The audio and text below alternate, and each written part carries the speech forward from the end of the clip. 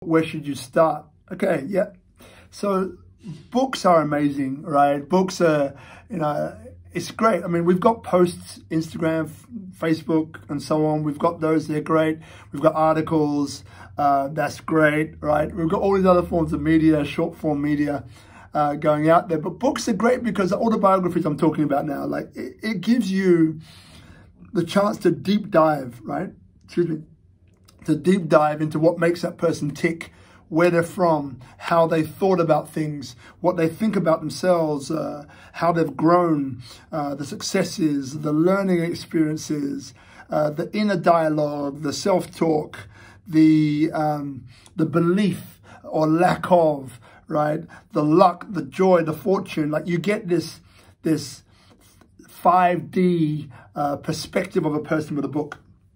Right. So I love books. I think they're amazing. And but where do you start? So, I find there's three things. Right? So what type of person are you? Are you a person who is a bucket lister, right? So a person who, I've always wanted to write a book. I have amazing family history and, I want to record it for future generations. It's a bucket lister.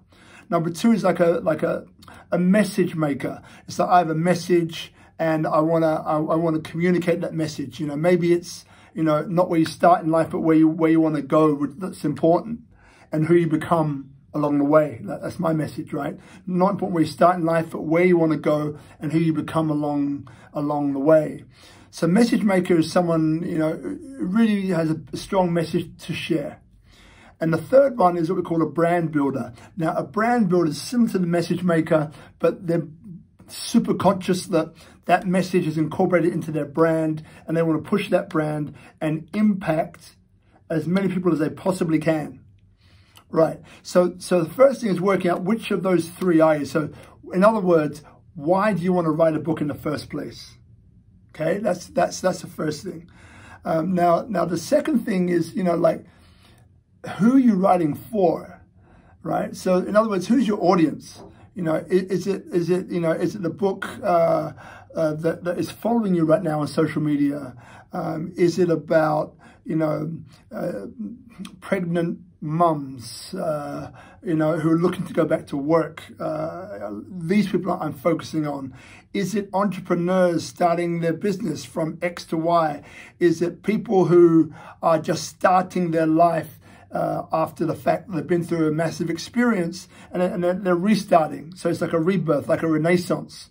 So who is it that you're writing for? And you can get super specific about that as well. Now, so we've gone through, what type of person are you? Who are you writing for? How about the purpose of the book? The purpose of the book is to impact people. The purpose of the book is to, is for the people reading this book. After they've read it, I want to take action, on fulfilling their dreams and goals. Or after reading this book, I want this person, to basically practice empathy, extreme empathy at work, and connect with people, which they believe that they hate. So what is the purpose behind the book, right? Those three questions are powerful, powerful questions. Going into your why, going into your purpose, and going into who you're writing it for. They're three really good places to start. I have a whole methodology around this. And, that methodology, if you send me a message, I can send you a bit of a cheat sheet that kind of gets you across all of this. It's free, but it will start you in that process of thinking, and of beginning to script these really important questions to ask yourself before you start writing, all right? And you've got me either DM me or send me a message, RIB, that's R for Romeo, I for Indigo, B for Bravo, RIB@robertianbonnick.com. Send me a message, just put the title book, right? Book cheat sheet, so book cheat sheet.